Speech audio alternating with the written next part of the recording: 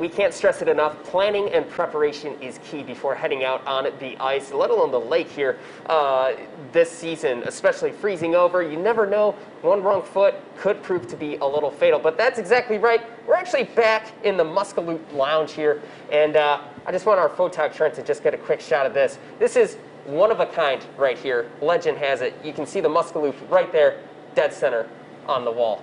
Only one of its kind here in the world. But joined alongside this morning, Tilke here, the owner of Smokey's on the Bay. Tilke, thanks so much for having us out this morning. Thank you again. Hey, so we're talking a little bit about safety, being safe out on the ice. We got a few items in front of us. Tell us a little bit about what we got. What I want to stress out too is if you ever fall into the water, okay, the first thing you're going to do, you're going to be shocked with that cold, cold water.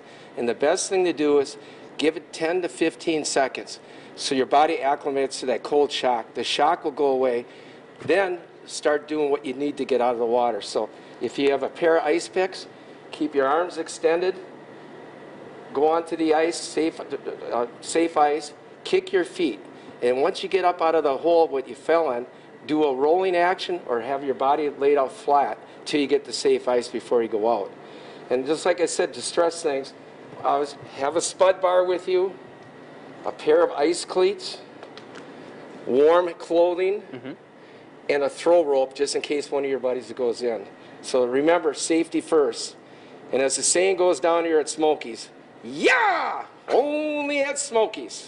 there we have it. So nice few safety tips, and I guess just talking a little bit about some of the clientele that you guys have seen. Have you guys seen a lot of fishermen coming in through the doors? A lot of fishermen.